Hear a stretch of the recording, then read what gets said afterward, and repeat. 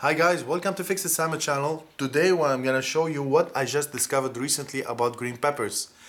That they have a gender, male and a female. How surprising.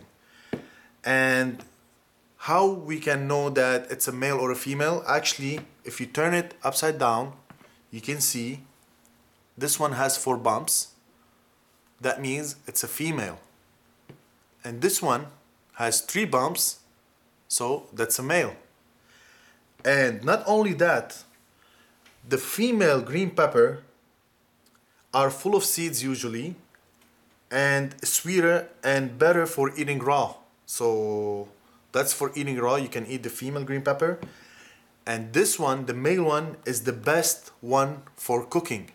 So usually when you cook green peppers, use the male ones. Do not use the female ones. All right? So now I'm gonna show you how we can cut them in the best way possible.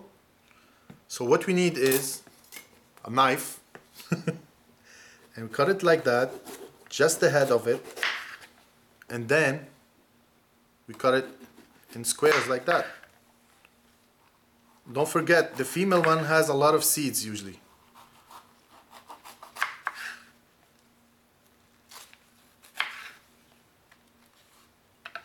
So you see, me, I usually also remove this because I don't like it if I want to eat it. Amazing. It's really sweet. You have to try that.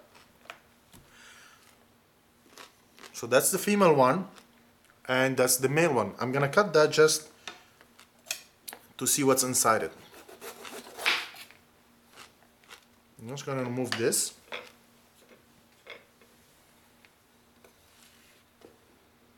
So you see, you cut it as a square. You see the seeds, it has less seeds on the walls. It's not the same thing as the female. It's a lot cleaner when you cut it. And that's what makes the difference between the male green pepper and the female green pepper. There you go, you see how it's clean? That's the difference between the female has seeds and the male no seeds. So that's it for today. Thanks for watching. Don't forget to subscribe under Fixitsamo, one word, and we'll see you next time.